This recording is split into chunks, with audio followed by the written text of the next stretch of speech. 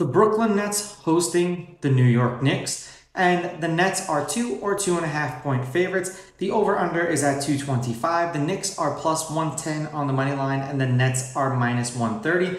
The Knicks are on a one-game winning streak. The Nets are on a one-game losing streak. The Knicks are 5-5 against the spread. The over is 6-4 in the games in which they've played in, and they are 2-3 on the road this year. The Nets are 3-7-1 against the spread. The under is 7-4 in the games in which they've played in, and they are 2-4 at home. However, this is when it gets fun. The Nets are on a 7-game winning streak against the Knicks. The Nets are 8-2 against the Knicks in their last 10 meetings. The under has hit in their last 2 games. The over-under is 5-5, that's just overall. The under 225 is 7-2-1 in their last 10 meetings. The home team is 5-5. The underdog is 7-3 against the spread, and the favorite is 8-2 on the money line. Now, the last game that they played, the Nets were the favorite. They won and covered 110-98. They were 6.5 point favorites. The game before that, the Nets won 110-107.